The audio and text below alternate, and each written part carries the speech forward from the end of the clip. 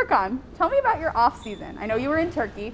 Can you share with us why you feel so comfortable there? What makes your experience there special? I was in Turkey almost for like 3 months, and then I was working out, I was spending time with the family, friends. That was really fun because, you know, it's a long season. We are getting tired, sometimes stressful, and long season when you play for championship teams, it's even more. And overall, summer that we are looking for summer, you know, just to get into vacation, spend time, and overall it was really good summer for me. What is it like to be, what's the difference between being Furkan in Turkey and Furkan in Philly? I think in Turkish I'm more funnier, but in English I'm getting there too, because I know you guys are laughing most of my jokes. I don't know, it's about I'm funny or my English is funny, I don't know, but still, like, I'm happy about the situation. What's your favorite thing about the city of Philadelphia? Philly is a tough city, to be honest. It's a tough city. I think that's why I like Philly. Just being tough, because if you just like being relaxed, normal, I don't think it's fun. And when you're stressful, when you're under stress, when you know somebody's knocking your door, when you play bad, then you are welcome to Philly. You're at an interesting point in your career because you're still young, but you've been here for a while.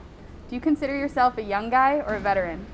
I consider myself as a veteran because I don't see myself as a young guy anymore on the court, off the court, because this is not just on the court stuff. I think overall I had enough experience in this league to be a veteran. What are your goals then as a veteran for this team? What type of energy are you trying to bring to the veteran group? My only goal this year to win that championship, because when I watched like those guys who is like wearing those rings, you know, posting photos to Instagram after they get the ring and everything, I'm getting really jealous, to be honest. Why we were not there? Because we had a lot of potential, I think, more than the other teams. That's why I want to be out there. I want to be on the top with my team. I spoke to Joel shortly before speaking to you, and he said he was really excited when you re-signed your contract. Take me through that moment. I know you wanted to come back to Philly, but we weren't sure if that was how it was going to pan out. How excited were you in that moment? Describe it to us. It was a little bit weird because I've been in Philly like almost 4 years. This is gonna be my 5th year, and then I was kind of like in and out, but I was in every time. So it was kind of like a little tricky for me. But overall, I'm so proud to signing this contract, to coming back to Philly, playing for a championship, and playing for this city. I cannot wait again to get into Wells Fargo to get the work done.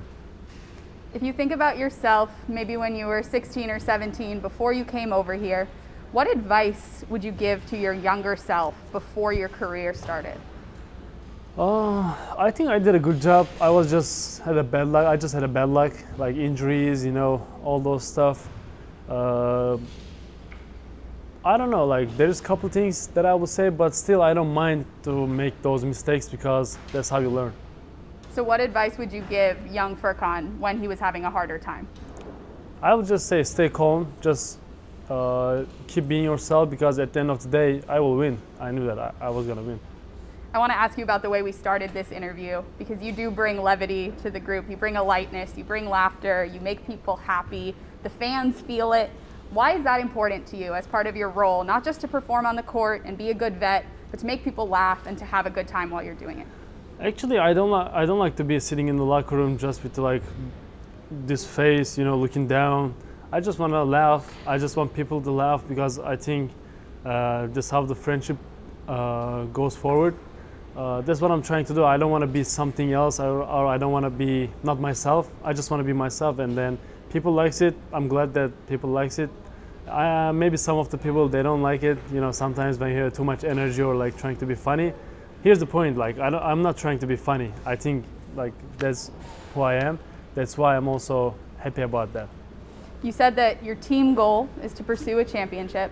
What is your goal? What do you want to accomplish? What's your personal goal for the 2021-22 season?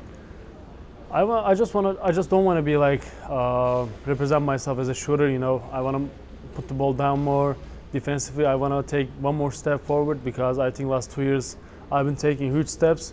But this year is going to be even more important, because every position matters. Last year we saw in the playoffs, like you are losing the games by 1 or 2 points. Like every position matters, and then if you want to win something, everybody has to step up. You had a truly electric hype video that you released of yourself working out.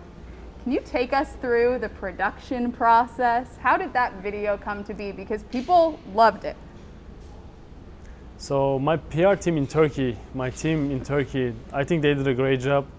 To be honest, I was not expecting to get a lot of reaction from especially Philly fans, but probably my PR team, they knew that, that's why they did the video.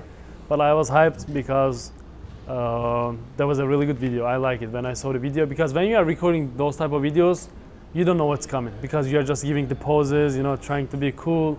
But at the end of the day, when you see the video, it's totally different. So that's why I'm glad that they made a good job and then everybody liked it. Furk, that's the end of my questions, and normally I would wrap it up, but I'm going to ask you to wrap it up. Okay. Go ahead. So, Sixers fan, all the NBA fans, thanks for watching us. Here's our friend Lauren Rosen, or Furkan Korkmaz, whatever. I'm mixed up right now. But thanks for watching. Thanks for joining us. I really enjoyed, and see you soon. It's gonna be a long season. Me too. Thank you for having me, Furk. You're welcome.